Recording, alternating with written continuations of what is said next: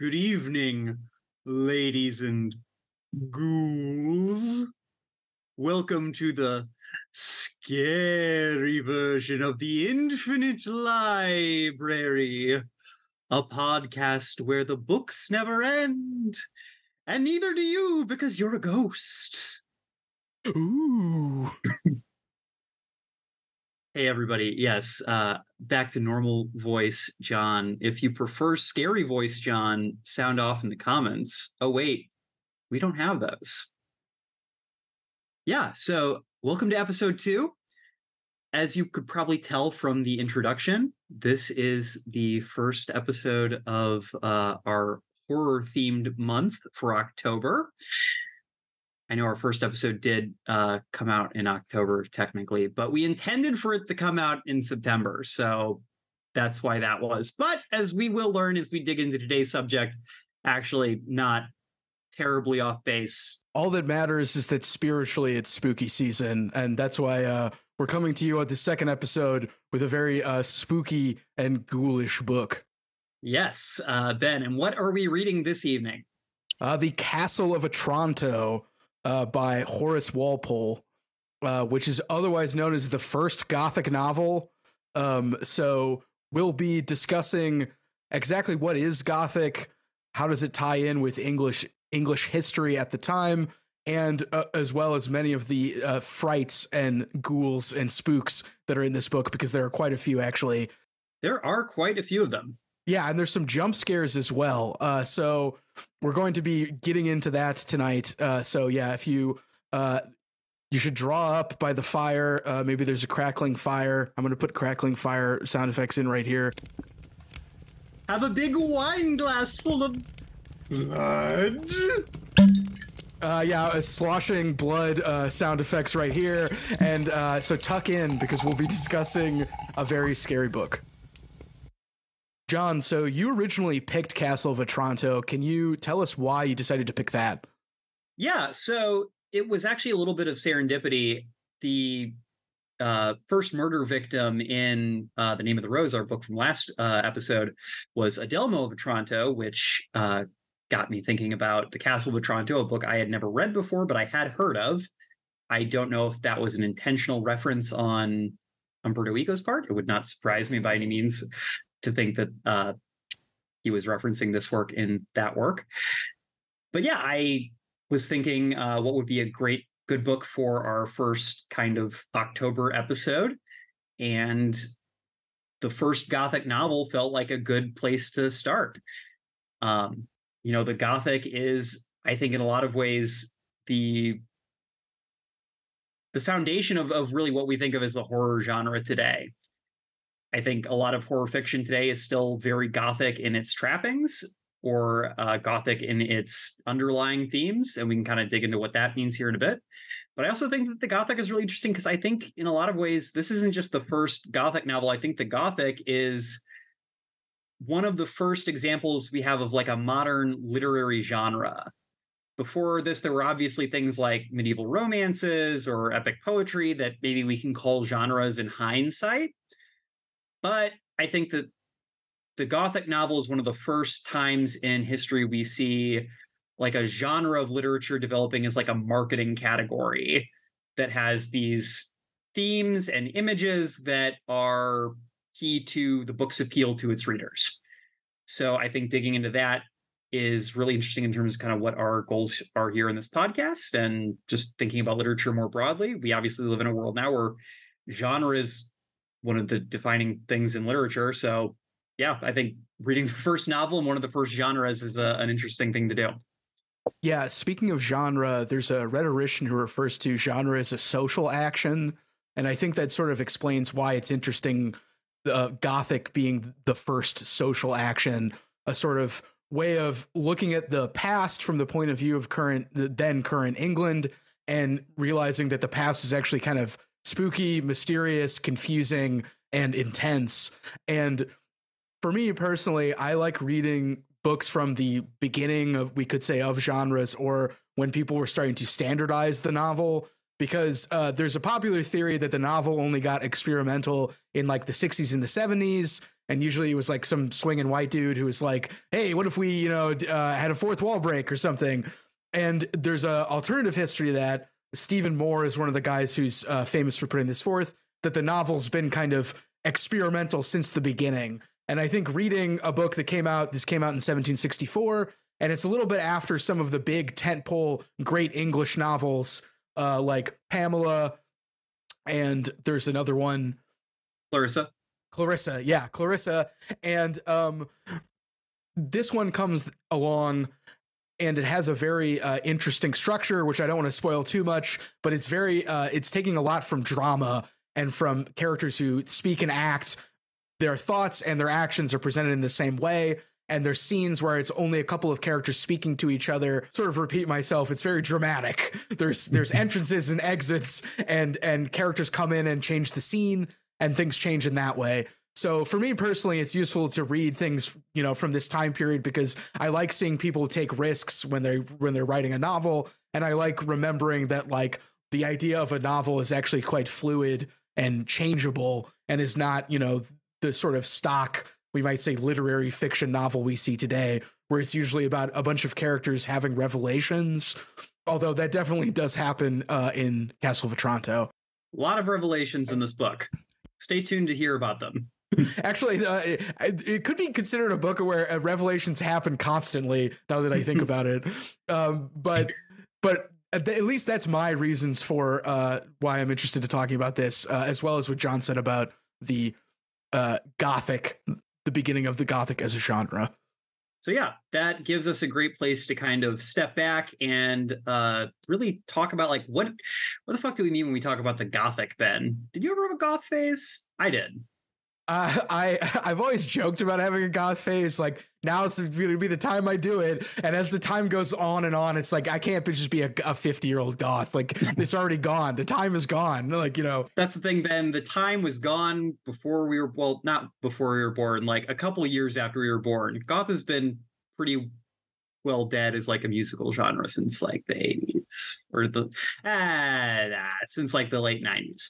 Anyway, I'm probably gonna have a lot of people mad at me for saying that. Yeah, all the goths, I can hear the goths typing right now, angrily typing, responding to John's heinous comment. I'm sure there's still good goth music. Anyway, but yeah, let's talk about like what the Gothic is real quick. I know that there are probably some people here who their primary understanding of like what goth is, it's about girls who wear Hot Topic clothes and stuff like that. And that's obviously a lovely thing, and we're all for it here on the Infinite Library. But the literary Gothic obviously influences the fashion and music of the Gothic that emerged later in the 20th century. But the literary Gothic is something a little bit different. And so I do think it's worth it to kind of talk about what that is, where it comes from. And yeah, I think that'll kind of get us into our friend Walpole and his life and times and this book itself. So when we talk about the Gothic, it is an outgrowth of the Romantic movement. So again, for those who are unaware, the Romantic movement was a movement of writers and poets, mostly in England, but also in places like France and Germany, Western Europe, more broadly speaking, during the kind of 17th and 1800s. They were mostly writing in response to the Enlightenment. So that's kind of the American Revolution, French Revolution type thinkers and writers who were very big on rationality, human perfectibility, the development of society along rational, ordered lines. And the Romantics were like, okay, that's all great, but when I look at a sunset, it makes me feel things that you cannot quantify with your math. And a lot of people really dug that. And some people dug it even more and went even further. And those people were the Gothics. So the Gothic movement is almost even more of a response to the Enlightenment. So while the Romantics were skeptical of the Enlightenment's belief in human rationality and perfectibility, preferring to focus on human passion and emotion, the Gothic movement takes that a step further. In most Gothic novels, the world is a playground of passions where humans are almost completely irrational creatures torn this way and that, either by powers beyond their understanding, whether earthly or supernatural. And ghosts, vampires, ghouls, and freaks abound in the shadows of our world. Sometimes they're metaphorical, sometimes they're literal. The Gothic also has a very deep interest in the sublime, which is kind of when you see an image that is so striking, whether in its horror or in its beauty, that you are transported to another plane of existence almost. So if you've ever seen a painting or a sunset that took your breath away, you may have experienced some form of the Gothic sublime. The last thing I do want to mention there's also a historical element here. The reason people were skeptical of Enlightenment, progress, and rationality was because of, especially in England, was because of the French Revolution, which was experienced by the pasty Anglos on their swamp island as the Continentals going insane and killing everyone who gave their society any semblance of order, and then having a nonstop orgy for about 30 years. Obviously, that will change your perspective on rationality if lovely thinkers like Rousseau and Voltaire led to the Madame Guillotine. The Reign of Terror as well. The mob rule, which your standard English aristocrat would be horrified to even contemplate that, the sort of the people that they view as their lessers would overtake them. That also probably drove some of this. Yes. So actually, one of the greatest writers of the Enlightenment, a man that I'm not going to say I'm a fan of, but he could turn a word. The Marquis de Sade had this to say on the development of the Gothic. The genre was the inevitable product of the revolutionary shocks with which the whole of Europe resounded. For those who are acquainted with all the ills that are brought upon men by the wicked, the romantic novel was becoming somewhat difficult to write and merely monotonous to read. There was nobody left who had not experienced more misfortunes in 4 or 5 years than could be depicted in a century by literature's most famous novelists.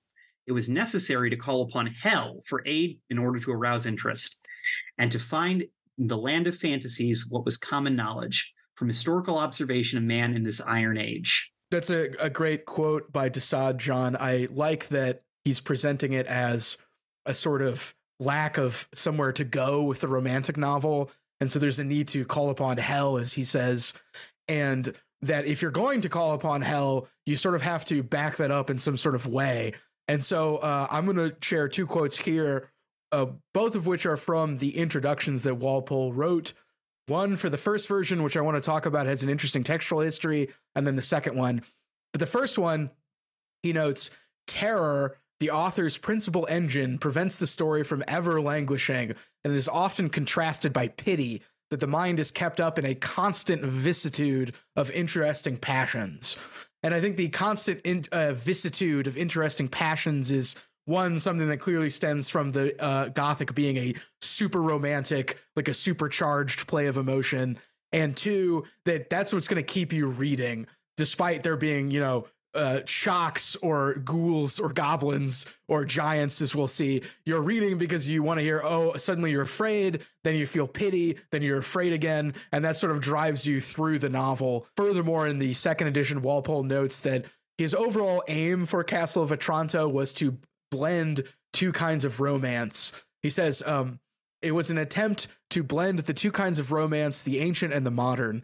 In the former, all was imagination and improbability. In the latter, nature is always intended to be, and sometimes has been, copied with success. Invention has not been wanting, but the great resources of fancy have been dammed up by a strict adherence to common life. But if in the latter species, nature has cramped imagination, she did not take her revenge, having been totally excluded from old romances. The actions, sentiments, conversations of the heroes and heroines of the ancient days were as unnatural as the machines employed to put them into motion. So in the last bit of that quit, he's getting a little involved, but the point overall is that he wants the ancient romance and the modern romance. The ancient one being sort of fantastical, and the modern being, realistic. And he notes like everything else is sort of made up, but he wants both a fantastical element and a, modern explanatory one. And I think Yes. that's the interesting thing about the Gothic, is because if you see a goblin, like, you know, if you were to see a goblin, John, how would you actually react? And, you know, the Gothic novelist wants a genuine reaction if you saw a goblin. But I think, you know, I think it would be kind of funny personally if I saw a goblin. But again, maybe I wouldn't make a good Gothic novel protagonist. So Perhaps. Maybe we're all just too damn inured to the horrors of the world because we get to log on Twitter every day.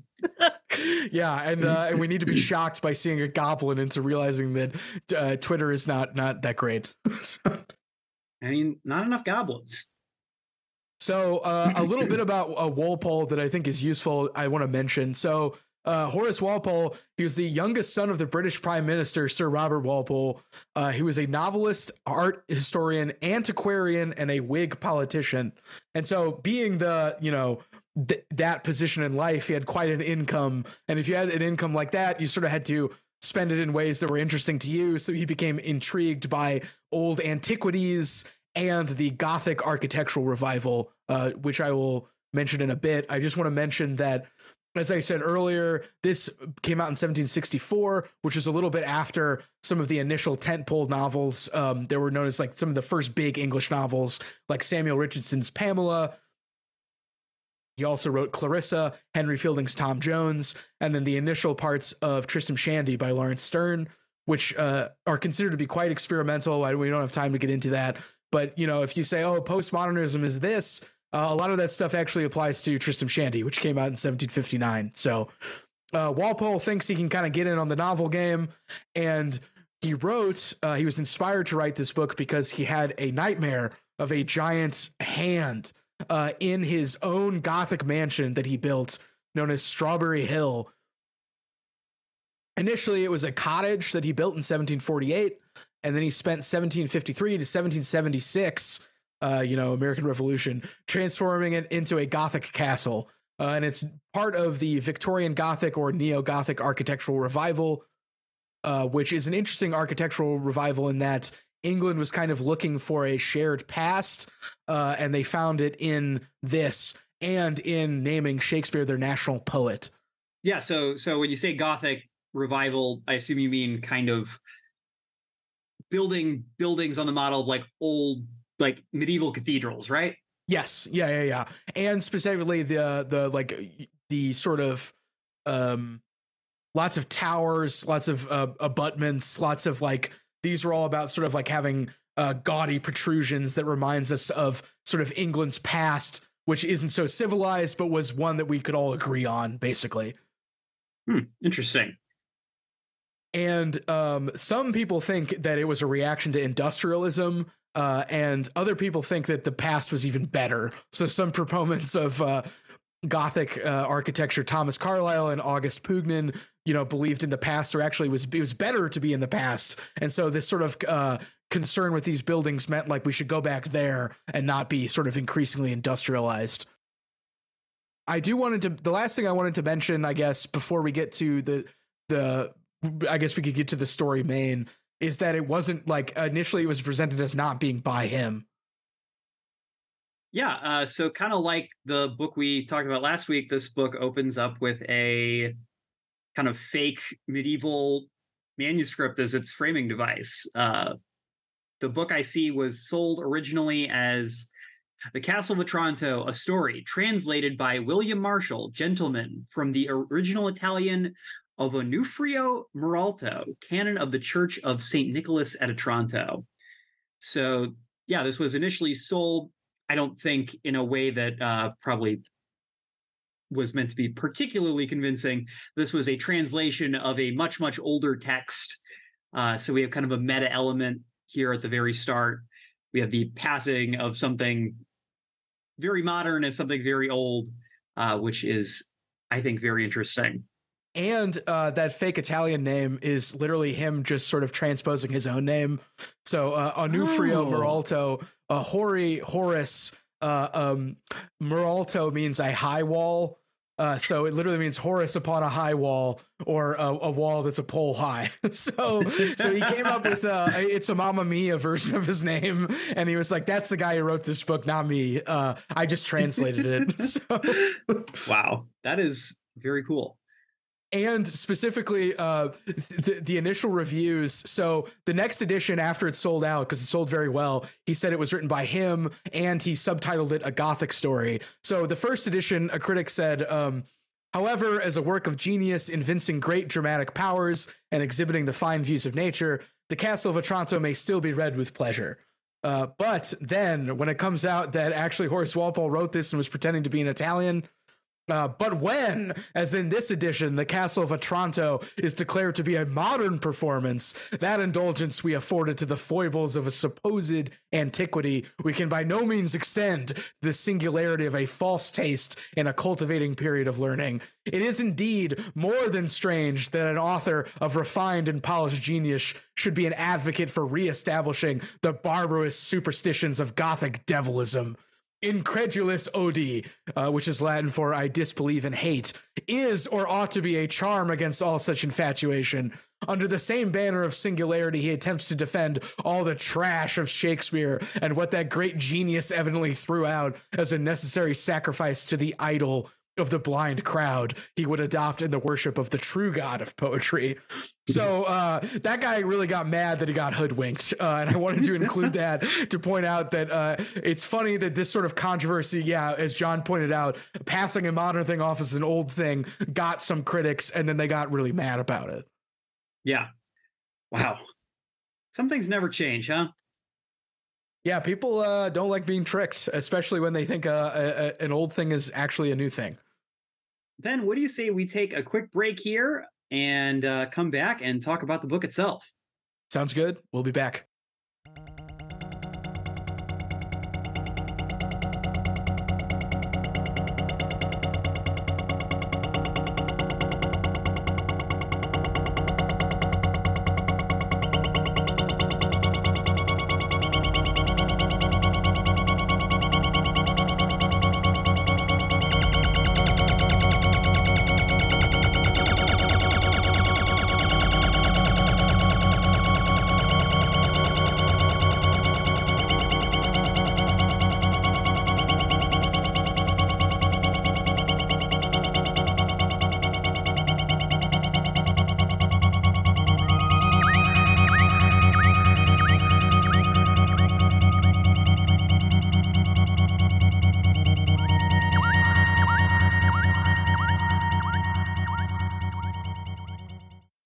All right, everybody, we are back.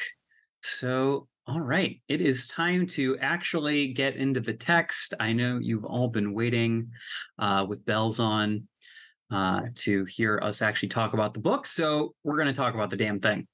So I think that given the age of this book, I think it is important to just kind of do a brief overview of the plot of the text. So let's just give you guys a brief synopsis. Like I said in the first episode, this is a podcast that we don't care about spoilers. So listener beware. Yeah, I'm sorry for going to spoil a more than 200-year-old book. Yeah, so you picked the wrong podcast if you were holding out for a book written in 1764. So, all right. So we open on the backwater Italian province of Otranto, which is currently ruled over by the family of one Count Manfred.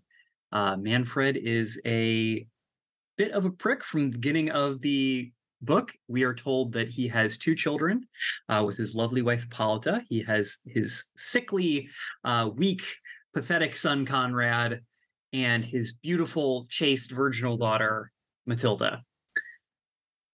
Manfred has arranged for his son to be married to a princess by the name of Isabella, who is well known throughout all of Italia for being beautiful, so beautiful. However,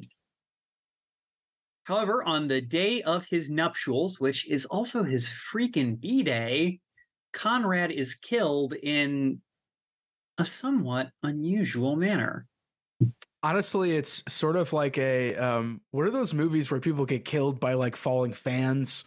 And Final Destination, isn't that? Yeah, it's a Final Yeah. Destination ass kill because basically a servant runs in and the servant is shocked, and everyone's like, "Why is the servant so shocked?" Now I'm shocked, and they're like, "Something's happened to Conrad."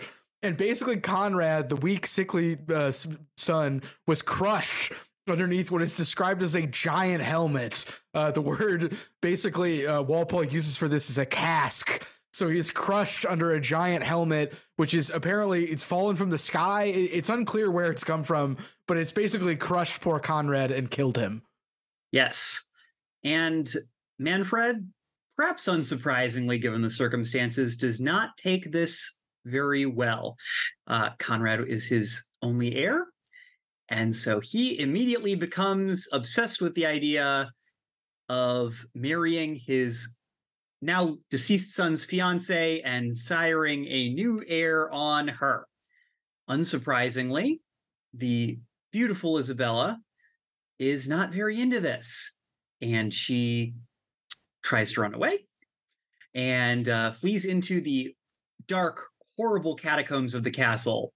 It is there that she meets, I guess you would call the hero of our story, Theodore, a peasant lad who has been blamed for the death of Conrad, really for no discernible reason, just because he's a little lippy with Conrad, and so Conrad decides that he's responsible. Yeah, lippy with Manfred. Yeah, Manfred's like that's it. I'm gonna put you under the cask, which also is sort of hard to understand exactly. But he says we're gonna confine Theodore underneath the cask, and he will have no food. And I guess somehow they're able to get Conrad's mangled body out from under there. But anyway, part of the cask falls off and breaks a hole in the floor, and then he is able to randomly meet up with Isabella, who's fleeing through the sort of bowels of the castle to make it to the church, where presumably Manfred will not be able to basically get at her. Yes.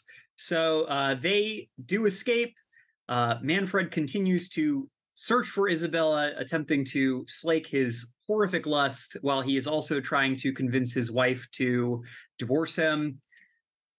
At some point down the line, a party of knights arrive at the castle, one of whom is known as the Knight of the Enormous Saber.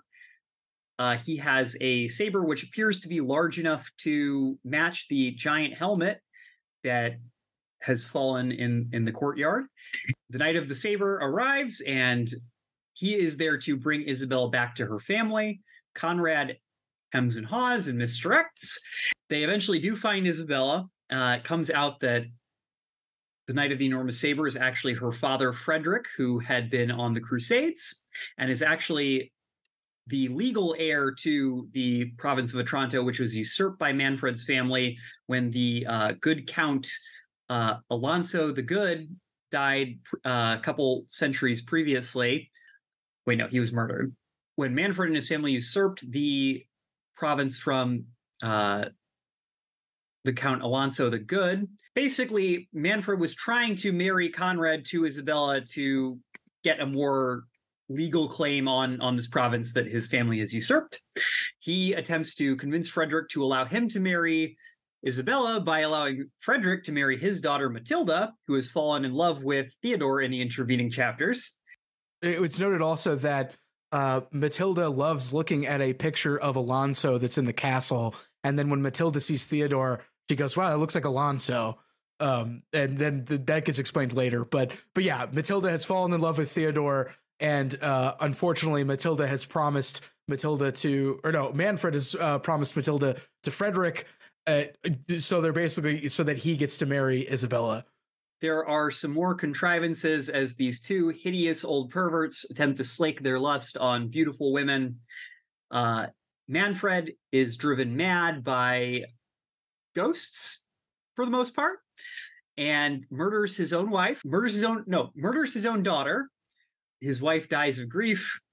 Theodore is revealed to, in fact, be the rightful heir to Otranto through Alonso's secret wedding with a character who is never mentioned up to this point. He approaches the castle, and at that point, The giant ghost of Alonso, who is the one that the sword and the helmet have belonged to this entire time, appears out of nowhere, destroys most of the castle, ascends into heaven where he's met by Santa Claus, and basically tells everybody to be good for goodness sake. And then the book kind of ends. Yeah, the book ends. Manfred, punishment for his lust, is consigned to a monastery, I believe. Hippolyta dies suddenly. We didn't mention that. And then, unfortunately, Manfred, since he killed Matilda, Theodora can't marry Matilda.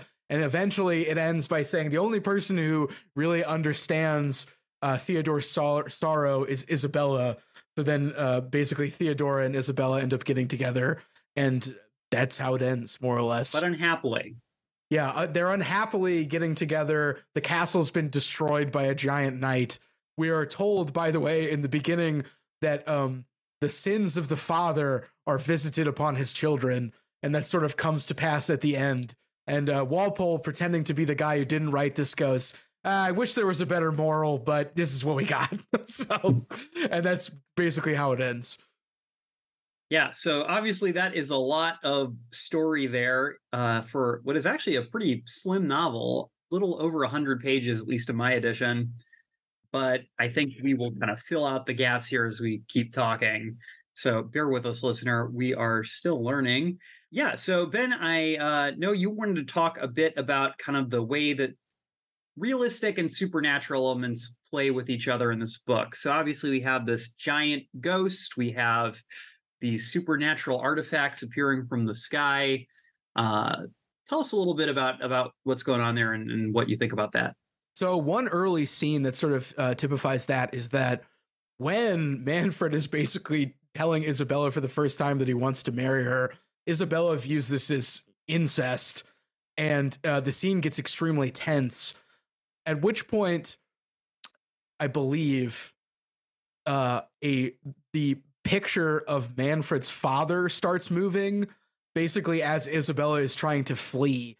And it's a moment where if you weren't already put off by the fact that this character had been crushed under a giant helmet, suddenly the picture's talking, and Manfred basically reacts in a way that I would describe as realistically, where he goes, well, I guess I should do what the picture is telling me to do.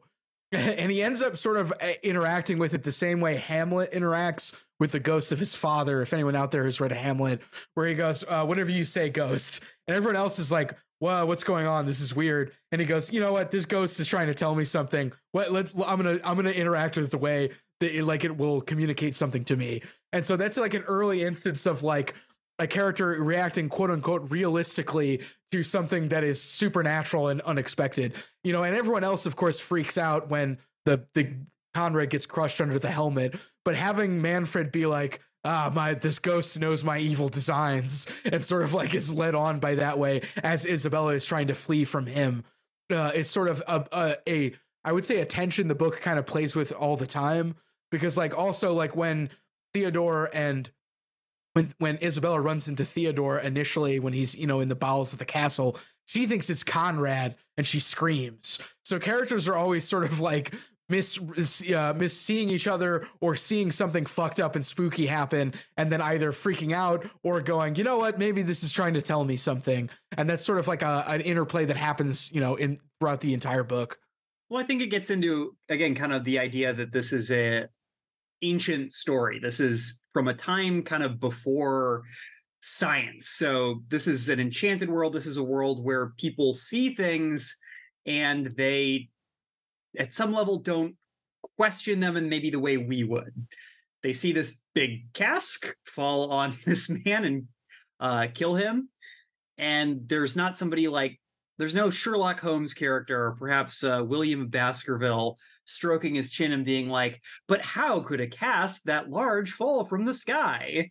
There is an understanding here that there are higher forces, supernatural forces at play in the world, and they have their own motivations that are obscure to human beings and probably not always in like our immediate interests, which I think is very Yeah. Yeah, very, very interesting. I think, again, kind of looking at this as the first Gothic novel, like, I think that a lot of horror fiction relies on that sense that there is a another world outside of ours, and that what it is doing has unforeseen effects on our world.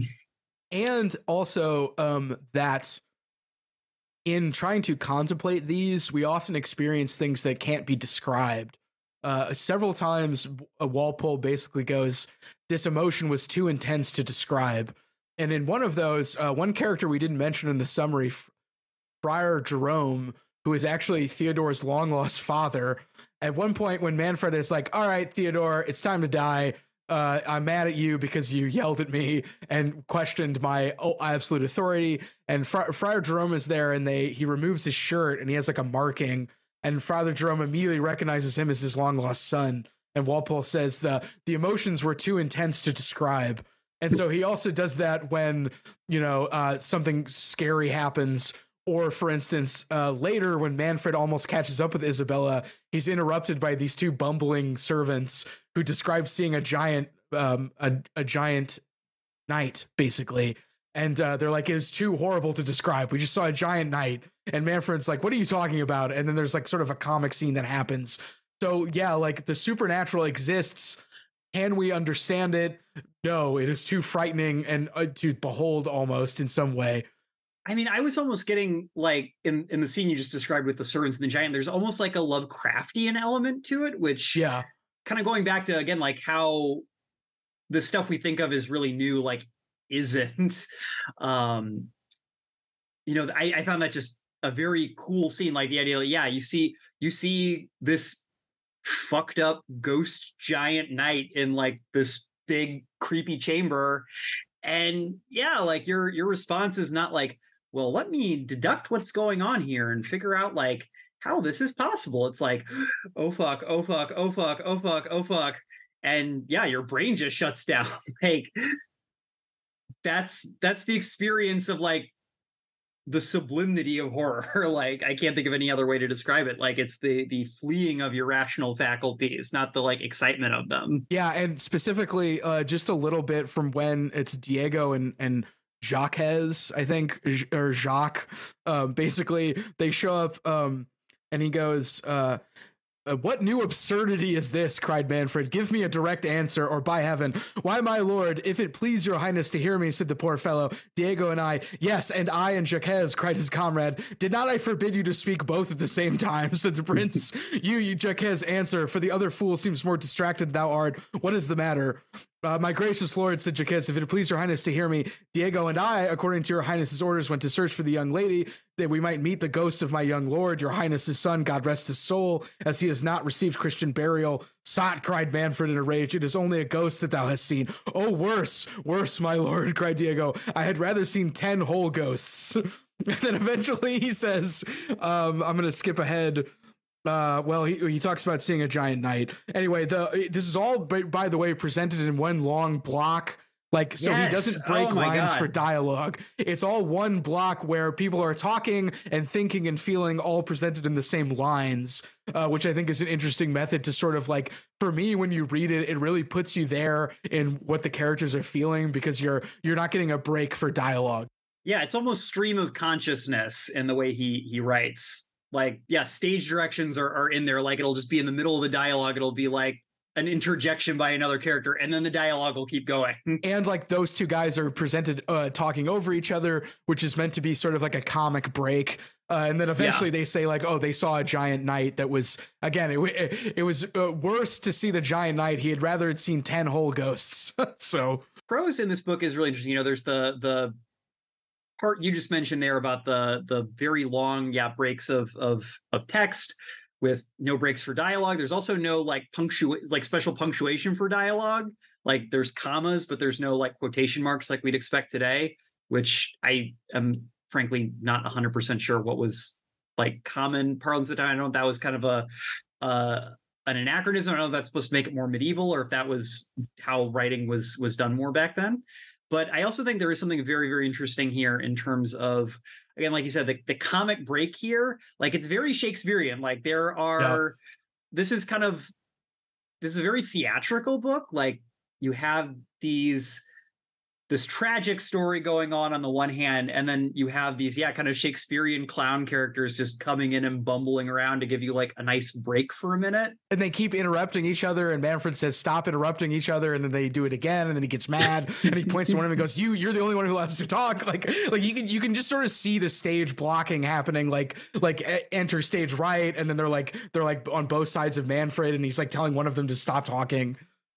Yeah, and like you were saying earlier in kind of our history section, like this is a time in English history where they're really embracing Shakespeare as like a national figure for the first time. And so I think this theatricality and these Shakespearean elements are absolutely part of Walpole's like intention here. Like even setting it in Italy like felt kind of like a Shakespeare device. You know, this is the it's not set in England. It's set in kind of this imagined Italy that, you could absolutely see this being the same place that, what a Shakespearean play is happening, 3 castles over. It's the same kind of thing where you have these weird turns of fortune and long lost sons. And then, the long lost son is actually the long lost grandson of somebody else. A guy with a giant sword shows up that we haven't seen before, the knight of the big sword. So, well, that's almost more of like a Don Quixote thing, which I found hilarious.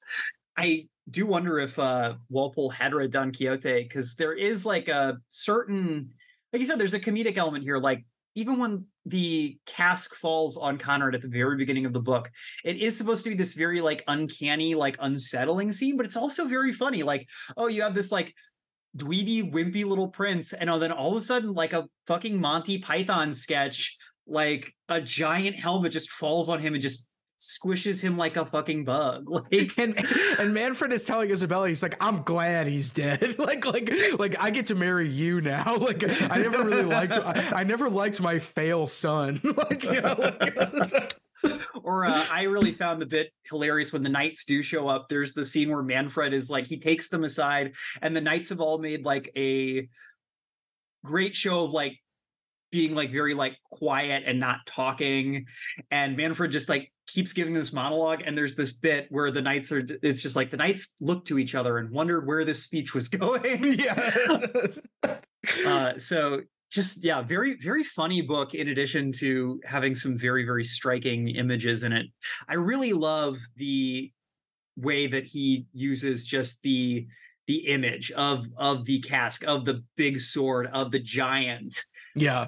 To really just kind of hammer home, like, the strange world we find ourselves in. I feel like a lot of modern horror fiction gets a little too tied up in kind of fantasy and like finding rules and explaining things. Yeah. And this book really doesn't do that. Like it really just wants to show you this bizarre image and just let you kind of have to sit with it.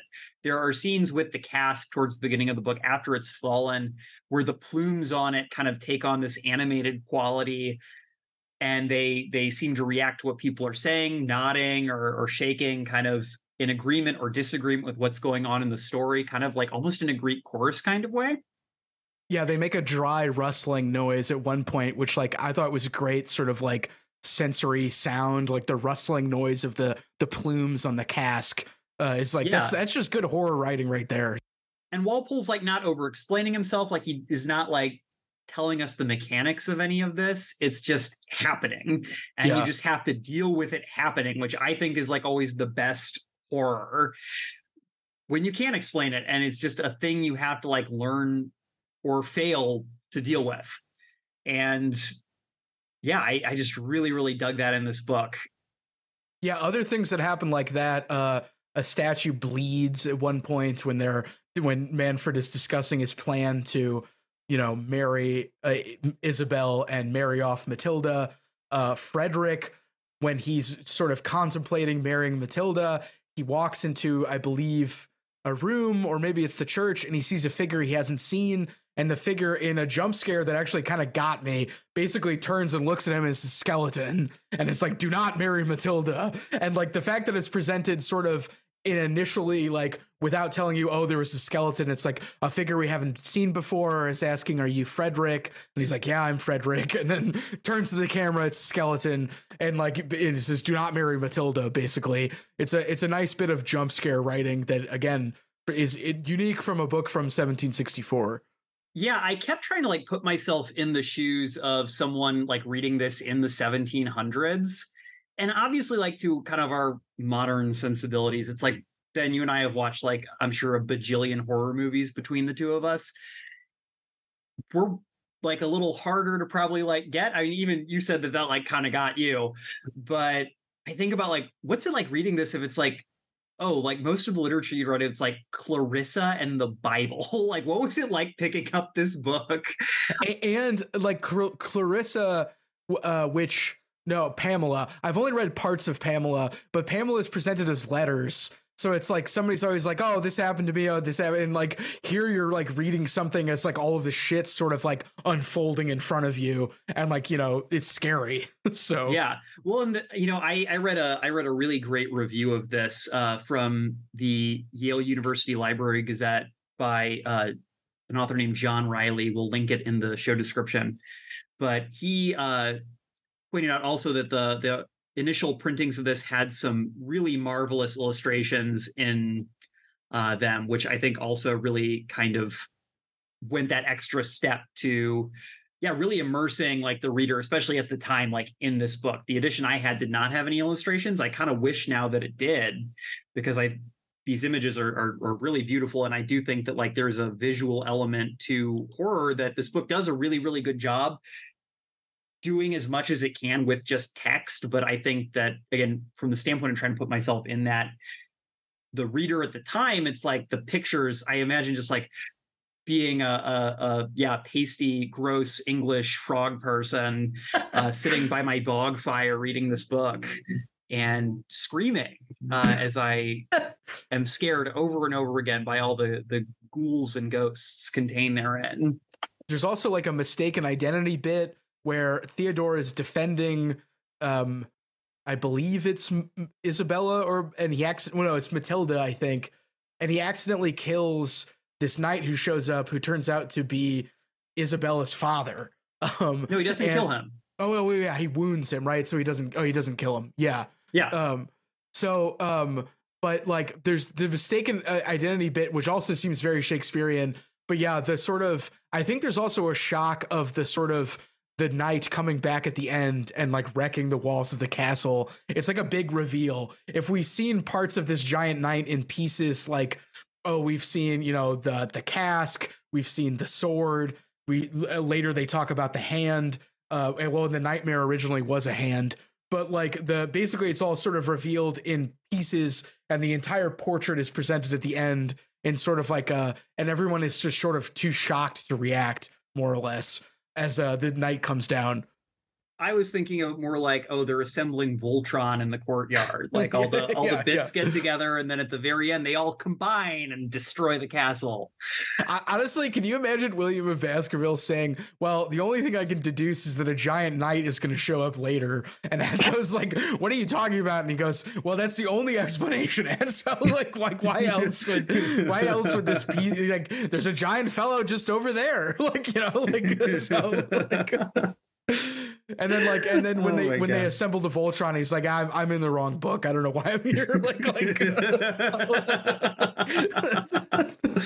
You almost wish that there was a character like trying to solve like a Scooby-Doo gang in the background here, trying to solve what's going on. That'd be a lot of fun. Yeah, and they'd be friends with Isabella and stuff, and they'd be like, man, this Manfred guy sucks. Like, yeah, like up yours, old man. Yeah. Getting jailed into the castle for talking ill to the old man. I mean, frankly, we kind of have a Scooby gang. Or I mean, they're not trying to solve the mystery necessarily, but we got like all these hot teens around. They just need a talking dog. Yeah, I mean, like we didn't even talk about Bianca, who is Matilda's, I guess, maidservant. And she also has her own comic scenes where like she's afraid to tell Matilda what she really thinks. And it's sort of like a reveal, like, just tell me, you know, So I think we've covered the supernatural elements of this and the sort of need to make sense of it and that sort of affinities with modern horror. I think John has presented a sort of way of making sense of it that sort of handles the sort of weird supernatural elements. John, I believe you have a Freudian reading. In fact, I do.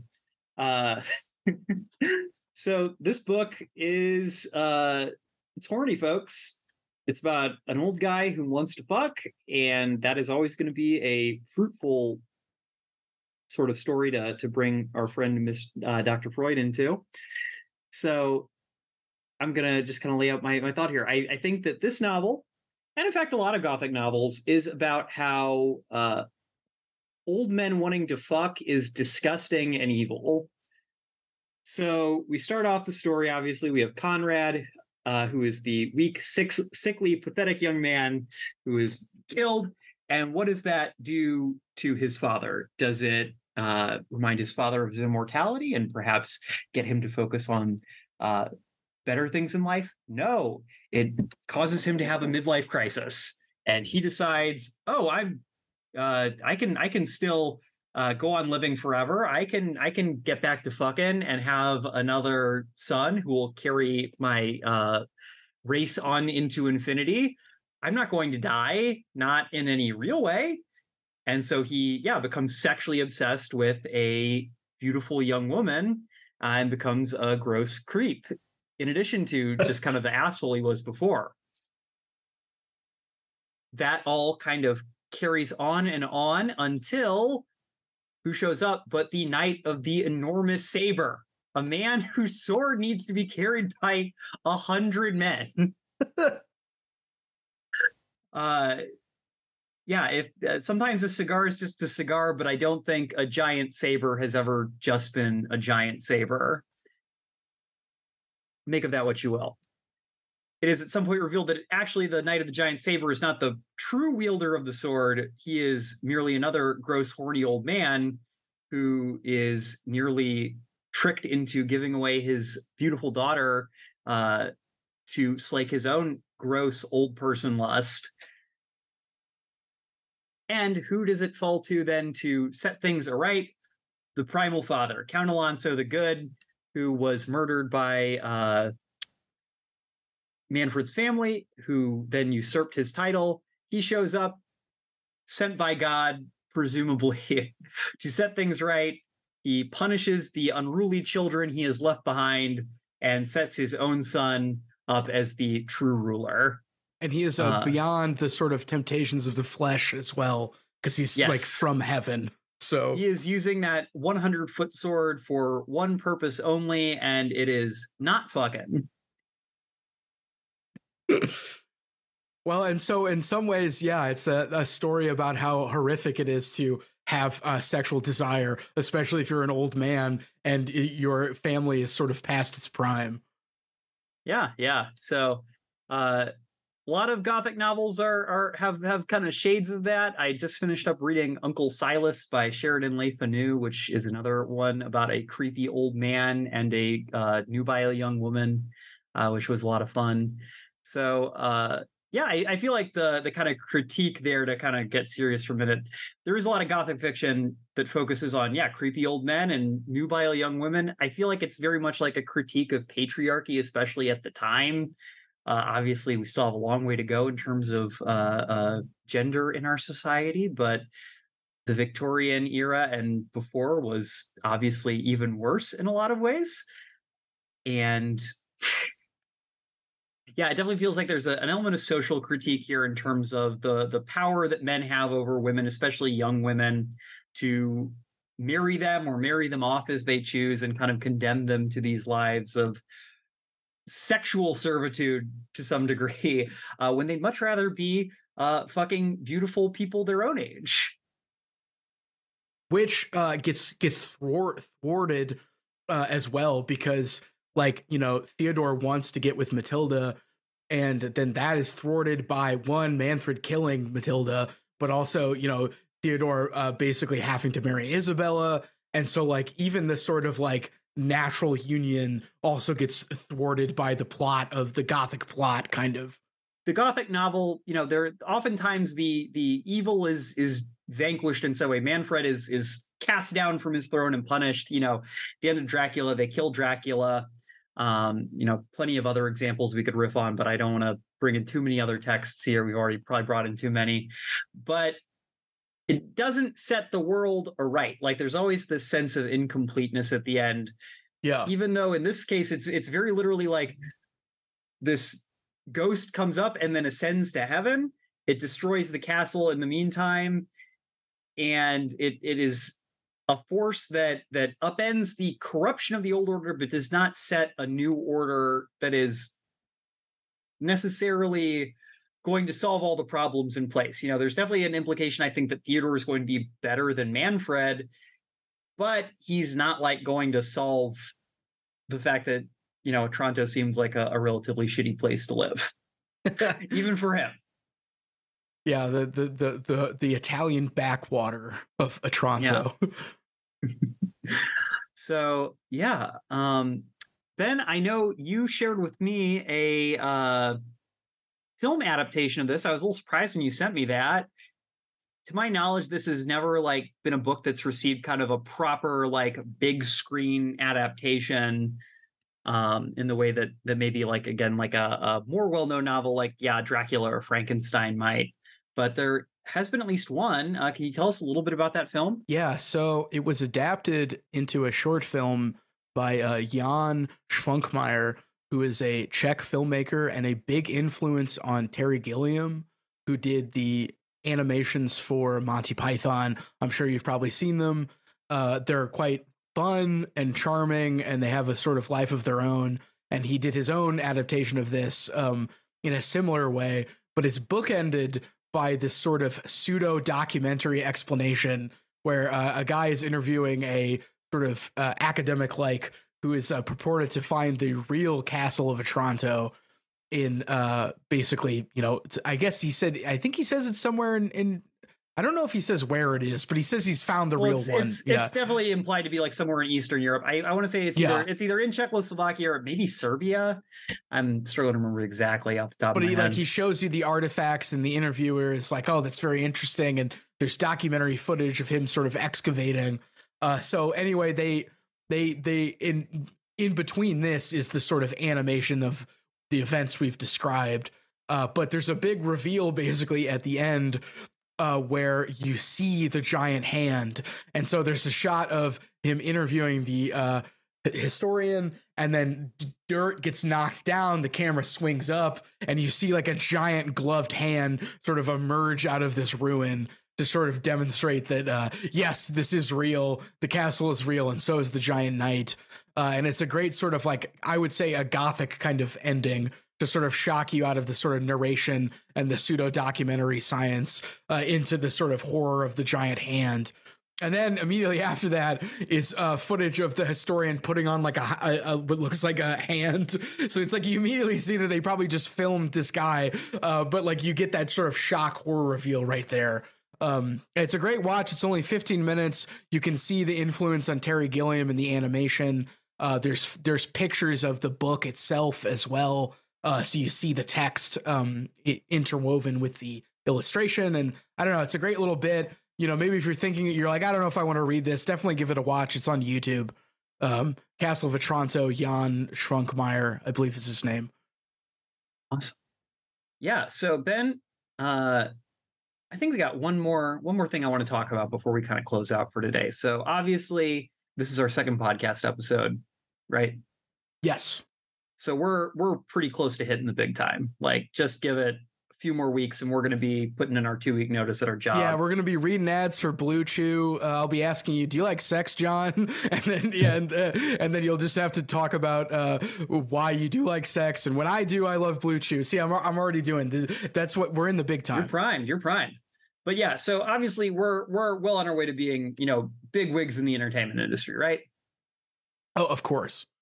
So I think that we could speed that up a little bit by doing some pitching here. So obviously, like I just said, there's never been a big screen adaptation of the Castle of Otranto thus far.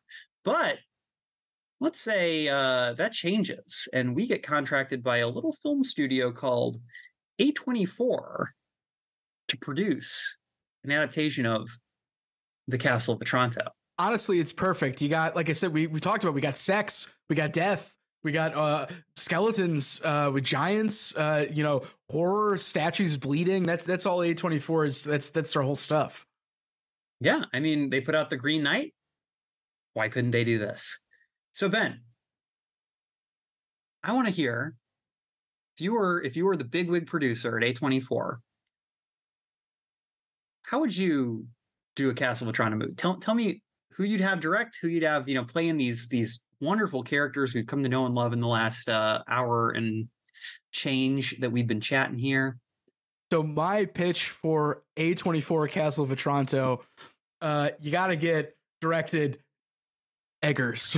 Robert Eggers is directing, and he's got to put his own Eggers spin on it, right? So he's going to be fresh off of his. I think he's doing an adaptation of.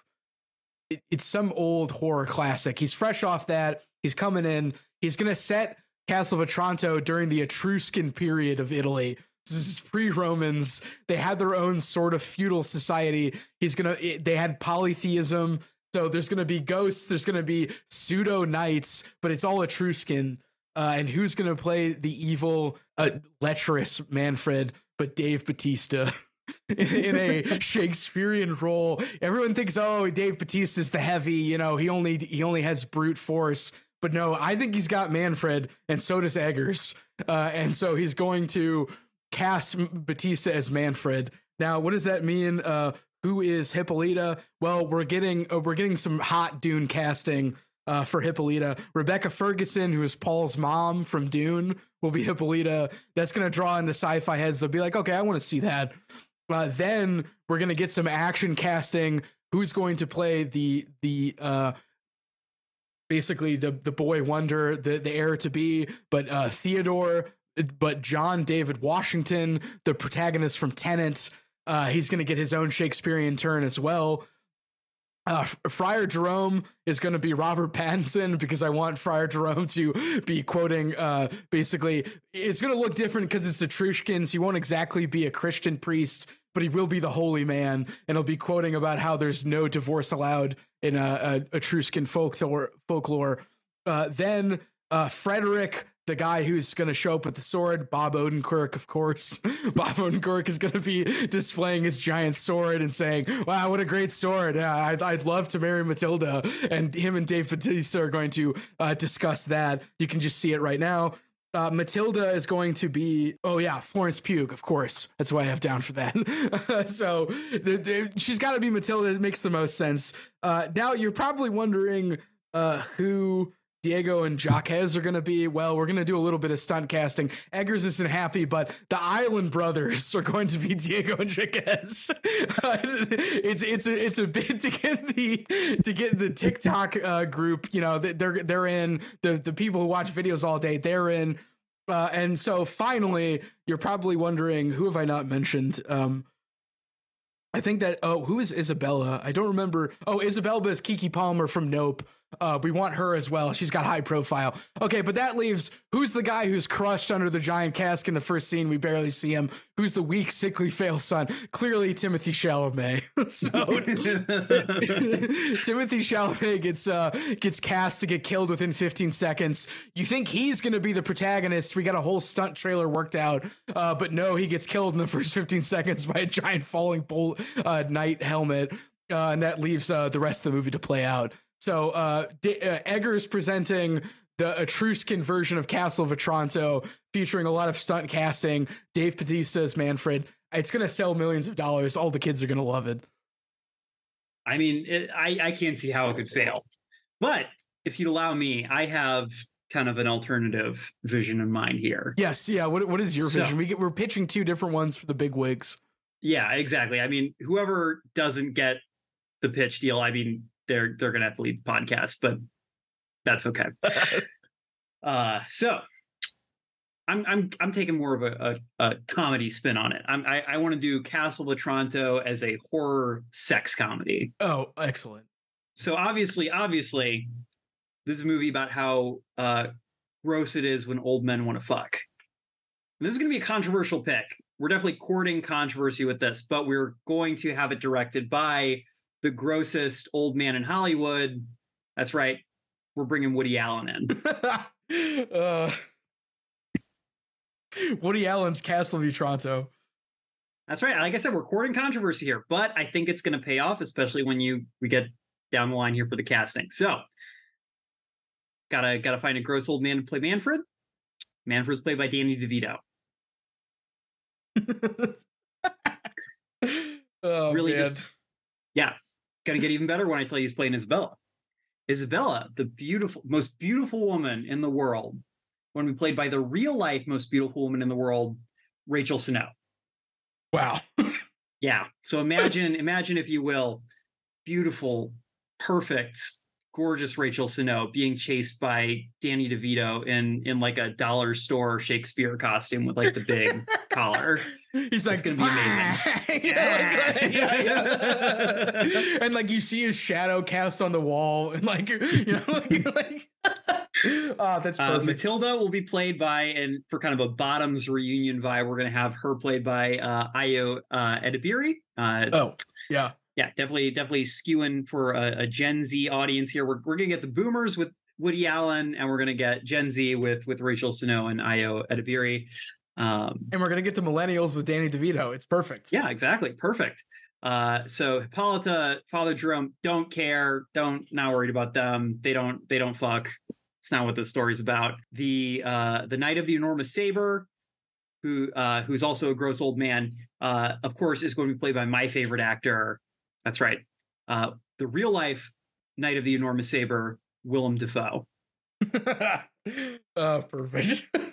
Yes. So that's that. And then, I think you're really going to love my casting for Conrad. So the character who dies 15 minutes in, crushed by a giant helmet, it's going to be a little controversial. Again, it's going to be Woody Allen. What? And here's the great part. We're going to do it practically. And we're actually going to crush Woody Allen with a giant helmet and end him. So we're going to uncancel him, bring him back into movies just to put an end to him once and for all. So we can really send a message with this movie. And that's Woody Allen getting killed by a cask, and they're just like, that's a wrap, folks. This has been Castle of Otranto. Well, we're gonna shoot that scene last. Yeah. But I really think it will be an appropriate send off for his career. Wow. And we'll be done with him.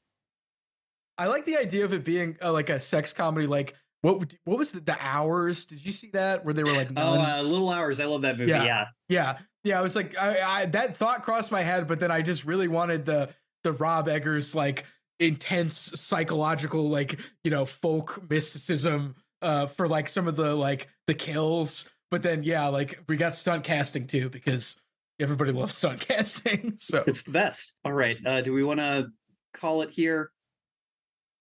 Yeah, I think that's about all we've got for today. We covered the background. We had some great discussion of what actually happened in the novel, and then we presented you with our two A24 castings of Castle of Otranto. Because honestly, it's going to be you think we're joking? They're going to pick it up. They're just looking. They posted on Twitter today. They're looking for more material. Somebody's going to pitch them Otranto. It's bound to happen. Yeah, and it's going to be me and Ben, and then we're going to be done with you little people. It's the big time, baby. So. All right, folks. Well, let's get to closing out here. Thank you so much for joining us tonight. This was, like I said, the first of our Halloween episodes. We have something really special planned for our next episode. It's going to be our first ever crossover. We are going to be sitting down to talk with the Hot for Creature guys, Dylan and Rob, who are personal friends of mine, about Koji Suzuki's The Ring. We're going to be talking about the novel on our show, and then we're going to be talking about the movie on their show. So please give that a listen to both of those. Thank you all who gave a review or left a comment on our first episodes, excuse me. It was really nice hearing from you guys, and I'm glad you're enjoying it because we're enjoying making it. And I just want to say thanks for any feedback you sent our way. It was much appreciated. Yes, absolutely. Please do, if you haven't already, subscribe to us on Spotify, Apple Podcasts, or wherever you prefer to listen. We're also on YouTube. And if you want to like and leave us a review, that'd be great. Share the show with your friends. Understand, we're still getting our feet under us, but we really do love making this thus far, and we really want to get it in front of as many people as possible. If you have any ideas, feel free to reach out to us on our social media profiles. I am at Slut Goblin King. Ben, you are at. It's been 1 week. Yeah, BEN and then one the number. It's been 1 week. Yeah, and that's Twitter, Blue Sky. I'm on Instagram as well. We're getting social set up for the show, so eventually you will be able to send us stuff there as well. Thank you so much for coming and spending some time in the Infinite Library with us tonight. Yeah, thank you for joining us tonight in the Infinite Library. I'm John. And I'm Ben. Semper Books. Semper Books.